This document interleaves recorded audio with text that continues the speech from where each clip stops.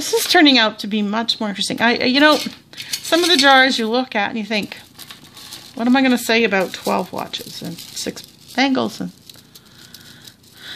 7 Mardi Gras beads? But this is really interesting. Now look, this looks like coral to me, like sponge coral. Like, what else could it be? This looks really like coral. It's orange and white. I don't know if it's been dyed. That's kind of whitish in the center. There's more of a branch. This looks less like, this doesn't look like glass at all. This looks like real coral. So, really cool. Now, the problem with using this stuff in jewelry is it's kind of rough. And, you know, it's not, like I wouldn't want a bracelet unless I needed to get exfoliated on my wrist or something. But we don't, we want to exfoliate our faces, but you're not going to rub coral on your face. So I'm not sure the best use of it, what the best use is for this. If it can be combined like somewhere a different way so that there's sort of cushioning pieces with it, or if it could be like there's a sharp corner there, maybe that could be filed or something. Any thoughts about what to do about prickly and rough jewelry besides just don't wear it and just don't buy it? Because it would be nice. I mean, I guess you could use these, a sun catcher, that's what they're called. Those things that you put outside and they catch the sunlight and they shimmer and shine. This could go in a sun catcher. And since it's a natural item, I don't know if it's got shellac on it, it would weather quite nicely. And I think I'm babbling away. Now here's this one piece that I saw that sort of caught my eye first, that I thought was vintage, because you don't see them making these clasps these days. Now this, it's not cold. It's very heavy. It's closes up quite nicely. So it's this butterscotch amber color down to these very heavy center pieces. I don't think it's glass. No, it doesn't feel like glass. It feels like heavy. Well, feels like heavy plastic, like heavy marbleized plastic, but it's not gorgeous. Like, that's just so wearable. It would be lovely with a sage green or on black, or even in the summer, like a nice bright white blouse and other coordinating colors. So very nice. I think a vintage piece. I'm running across a bunch of these little, oh, I see there's a broken necklace. Okay, so it's kind of next in line. I was going to say, I was finding these little white pieces and some pieces that look like carved something or other, or plastic, and I have found there's the string it was on, and there was a barrel clasp. These who knows what they are. They're kind of all similarly carved, 3 holes and some notches. And then there's some beads, but I'm going to stick them in here because it's broken. And I see more beads in the jar. Oh. And, okay, so there's a nut.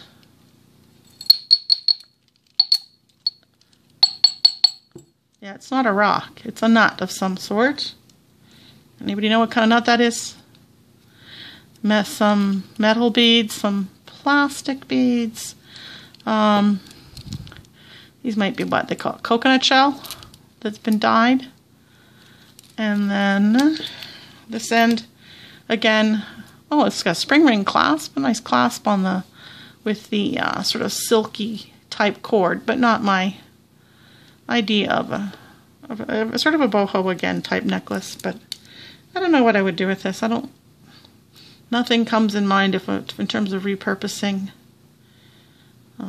These might make good stool tops for a dollhouse, but that's a lot of work.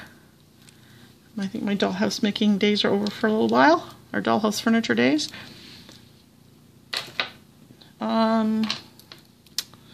Some more of those little caps that are broken. Here's another watch. This is Citizen. Oh, it's a good brand. And it's pretty good shape. The band's not all corroded or anything, so this could be cleaned. New battery put in it to see if it works. I like numbers on my watches, but that's a very pretty design for a watch. So not too many watches. Don't mind. See another coral piece or beads. Oh, here's a watch with a broken safety chain. So let's open it up. It's very fine. Again, oh, this is a Seiko. I have a Seiko watch. This one's quite lovely. Very delicate. Look how nice that is. Very pretty. Silver tone. In excellent shape. My Seiko watch is base metal top, stainless steel back, serial number. Mine is what, 42 years old, and the back is all worn down to the base. That's very nice. Could easily fix the safety chain or put a new chain on it. It's got the hole there where it screws in on the other side. So it'll be nice to see if that works. Seiko's a good brand of some more beads. Now, these two things were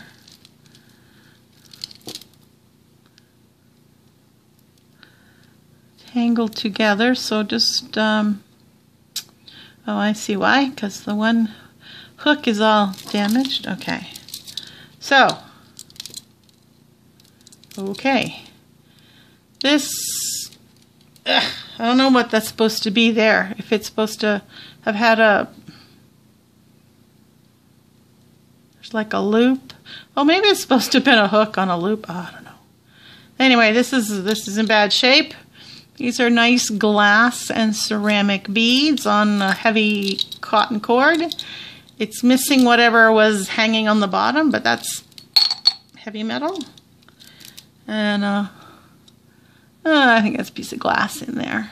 Some little, so interesting, sort of, again, those tribal boho kind of things. Those are some nice beads to repurpose, some nice glass beads, especially the red one. The red ones are really kind of gorgeous. Okay. And this one is the one that I thought was coral. It's very heavy. It's, again, I suppose if it's too heavy, it could be glass masquerading as coral. I think it's dyed. There's some white sections there, though what glass wouldn't have to be dyed. I don't know. There's some, you sort of look at the ends and like there's nothing. I don't know if coral's solid through like that, or if it's just glass that's been made that way. Guess I'm doing some research about coral. Anyway, even if it's not real, it's interesting. And it could be, it's not sharp and prickly, so it could be repurposed. Now that looks like coral. I don't know if we can zoom in on that. Let's see how that looks. It looks like a branch of coral. So maybe it's just the red coating that's covered it up on the other ends. Maybe if I go underneath that coating, we'll see something interesting. Okay, coral research in my future. We're almost at the end of the jar. And there's some more. This is another boho type piece. Plastic beads. Even the metal feel like plastic. Spring ring clasp. Multiple strands of these lovely little sort of salmon-y colored beads. Some wood beads. These feel like plastic, these gold tone ones. These little things feel like plastic. Yeah, good for the kids to play with. Clean it up and maybe, I wouldn't really put these in jewelry. I don't like plastic in jewelry. At least not in jewelry I make. Now this is in the nature field of things. This is oh, it's got a little, that broken thing has some, so these are, oh cool. So these are seeds and pods of various types made into a flower. Someone had to go to a lot of work to do this. And then here's the string goes through it. And these are all some kind of a, I don't know. They're shiny. I think they're a seed. These are like big apple seeds. I don't know what they call those. Or not really a piece of shell. And then it's got the adjustable macrame closure at the top and some more little beads at the back. So, you know, a tourist piece. I wonder where it's from, where somebody traveled to make that. I would put that into a wind chime too. It might not last very long, but sometimes wind chimes don't last very long anyway. So this is Pat Hood from Passions and Pastimes, and just a little add-on to my video. I also purchased this bag from the Goodwill for $2.99. Went to my local Goodwill, and here in Ontario they've had jewelry. They don't send it off to Goodwill in the States. And it used to be, well, it started off a couple years ago $2.99 a piece. Then it went up to $3.99 a piece. So, you know, each bracelet, each necklace, each watch, each brooch. And then they started sort of spreading, you know, watches were more expensive. And so now, post the most recent lockdown, every piece of jewelry starts at $4.99.